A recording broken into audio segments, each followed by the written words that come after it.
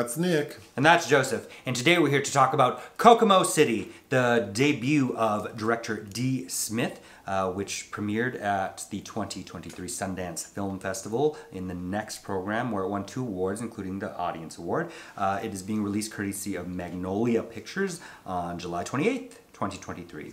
Did you say directorial debut? Yeah, so D. Smith, I know was involved with Love and Hip Hop Hollywood back in 2014. Okay. But when she transitioned, she was kind of pariah in the music. She was a music producer, and so has had to kind of rebuild her career. Oh, D. Smith is a trans woman? Mm-hmm. Oh, nice. Mm-hmm. Okay, the premise. A raw depiction of the lives of 4 black trans sex workers as they confront the dichotomy between the black community and themselves.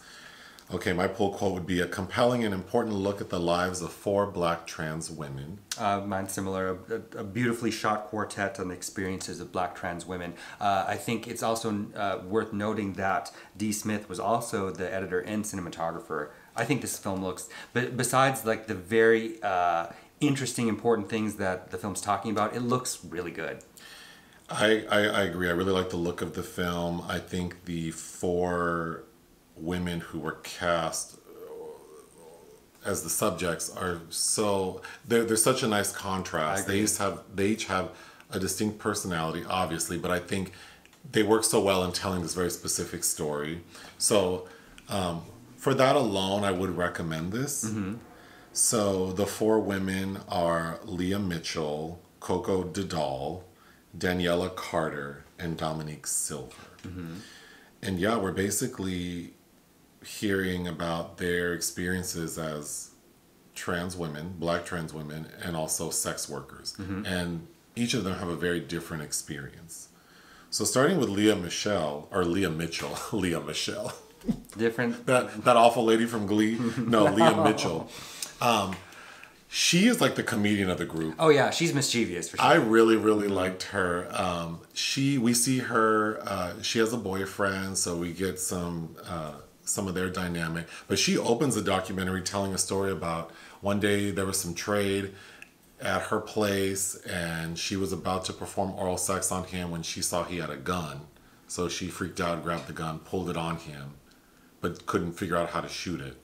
So he ended up leaving. But then he calls her back and explains that he's kind of like a notable rapper. Mm-hmm. So once she realized that, and then he explained, I carry the gun because a lot of y'all be trying to rob fools. This bitch said, well, do you want to come back? And so he did. That sent me. But mm-hmm. her personality, I really enjoyed it. Mm-hmm. But it was quite the start to this documentary. Koko Da Doll, who we know was murdered on April 18th, 2023. So I saw this out of Sundance. So by the time I saw it then and now, like, she's been murdered. It's which is fresh, yeah. Not unlike Paris is Burning, where before that film was even completely edited, you know. Venus Extravaganza was murdered. But Koko Da Doll, she's sort of the most like professional of the 4. Like, she is a sex worker. She's about her business. Mm-hmm. I mean, that's kind of all she talks about is her business. But still captivating. Then Daniella Carter, who I think is the highlight of the documentary. Oh yeah, I mean, somebody watching this needs to reach out to her. She needs to be guest lecturing, writing. I mean, just she has some really insightful commentary on race politics, the black community, the trans experience. But yeah, I found her captivating, mm-hmm. and the way she shot, because specifically her, we see her in like what looks like a booth at a restaurant, and she's shot like at an angle, like looking up. I thought that was very powerful. Then one of her most sort of like, I think, impactful moments is her in a bathtub. Mm-hmm. Then we see her like walking out like in a park. Just very well shot, but her and the words coming out of her mouth were very powerful. She kept making me think of my problem with the first like 2 or 3 episodes of Pose, for instance, were that these women should just be improvising their dialogue. Yeah.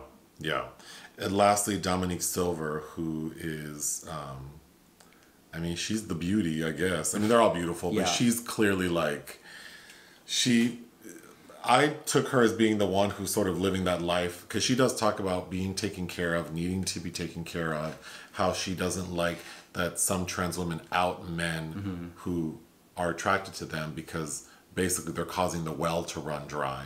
And so she's saying clearly someone like her needs that well, and we can see it. Well, and she also has a couple interesting moments, but one in particular, I think she's in the back of a car talking about how it's just easier to, she doesn't use the word stealth, but that's what she's saying, is that people don't know that I'm a trans woman. Well, she has a certain privilege, and I think she's important to the documentary because of the four. I would think that she most benefits from that privilege of passing, which is what makes the closing shot so powerful, because she allows herself to be photographed in I think a stunning so Dominique is the final shot of the film, and we see her, she's in like a dressing robe, but it's open, so we see her nude body and we see her penis. And it's well, I also thought it's really good marketing for her too, because I mean, you know, she's, for anyone who finds her appealing, now she's extra appealing. But aside from that, we get two gentlemen in a car who I assumed were straight men, who are talking about men who are attracted to trans women. They're also talking about like homosexuality a lot, which was interesting. Well, and the problem with being DL. Yeah, which I appreciated their perspective. I think one downside of the documentary is I would have wanted more perspectives, because aside from those two men, then we get a guy who's calling himself Low, like the demon Low. I understood why he was included, but I could have used less of him. His real name is Michael Carlos Jones, and he's involved in the entertainment industry. He says he's written songs for Diddy, Beyonce, and Janet Jackson. So of course I had to look him up. He does have music credits. I couldn't find anything for Janet Jackson though. Mario Winans? I believe so. But yes, I understand why he's included. But the other thing is, this documentary is short. It's like 73 minutes. Hour and 13, yeah. So it's short, but it feels repetitive because we hear specifically Low just repeat himself about like how he's interested in a trans woman, but he wouldn't date her because she has a penis. That he's talked to online. But that if she had the full surgery, he would definitely want to talk to her. It's just kind of repetitive, and he's not the most articulate about it. I really wish you would have had more perspectives from more cis men or men and people who are attracted to these women. Because I think the juxtaposition of that outlook combined with these women primarily talking about sex work, there's a disconnect, because these men are talking about, you know, specifically Low. He's not talking about sex work per se, he's talking about a relationship. So it's like, that feels like he's on an island by himself. Kind of, yeah. I felt bad for Koko Da Doll, because she clearly has a lot of trauma she has not processed, and she also feels repetitive, unfortunately, because all she can talk about is how she doesn't, the only thing she cares about is trade and getting her money. She's all about her business. Like, everything out of her mouth is that. Well, and pretty cynical too. Very cynical. But understandably so. Yeah. It's just that she hasn't had the privilege of being able to really process some things, especially as compared to somebody like Dominique. Yeah. But, you know, a pretty sobering moment in the documentary is Koko talking about how, like, a lot of girls like her don't make it out. Like, they're killed. And then she says that she's almost been killed 2 or 3 times. So then to find out that she was actually murdered in that way is really it's upsetting. Yeah, and also so much has changed, and also so much hasn't. It's frustrating. I feel like a lot of time could be spent talking about Daniella, which is why I think I would recommend watching this film, because she has a lot of, they all have poignant things to say, but I think specifically, she said something I'd never thought about, which is she talks about her own mother and how she kind of needed to process with her mother that she's losing another black man, like her son, who, because of the other black men in her life who had abandoned her, she really relied on her son taking care of her. And now that her son is her daughter, she's not there for her in that way. And she talks about, like, actually, I'm more vulnerable now that I'm a black trans woman. I thought that was very powerful. Yeah. But she has a lot of things to say. Some of them are a little inflammatory. Not that I don't agree, but I think that, you know, she's definitely, like, she's speaking very passionately about her experience.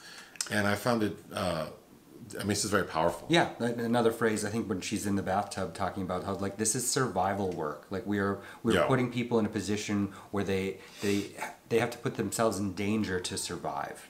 Yeah. I mean, you know, inherently there's nothing surprising to me in this documentary, and I, you know, my fear for it would be that it's going to reside in the circles of people that already are interested in or are part of this community, rather than the people that need to see it and experience it and I don't know, just bear witness to what these women are saying. Two more things. I was introduced to an artist, I guess, from like the 30s named Kokomo Arnold. Where the title comes from, yeah. And he has a song called Sissy Man Blues from like 1930 something, I think. That's about bisexuality. That's pretty interesting. The lyrics are quite bawdy, yeah. Then there's one other gentleman in the film whose name is Lennox Love. He says he's trans attracted, but he is like a party promoter and started a night called Hush, which I wasn't sure. It sounds like one of those gay parties that are like these private sex parties, basically, yeah, where trans women are invited to be like strippers and sex workers, and then the people who want that attend these private parties. But I thought that was interesting because the way he's talking is like, you created this night to fetishize these women. Like what you're describing is, so I mean, it's a very complex thing that I don't know. This film does a good job of presenting it all. It's not really dealing with much of it, but I mean, it's presenting it, and I think in that regard, it is important viewing. What would you give this documentary? 3.5. I would give it 3 out of 5. Anything else? No. Hit the thanks button. Listen to our podcast. Bye.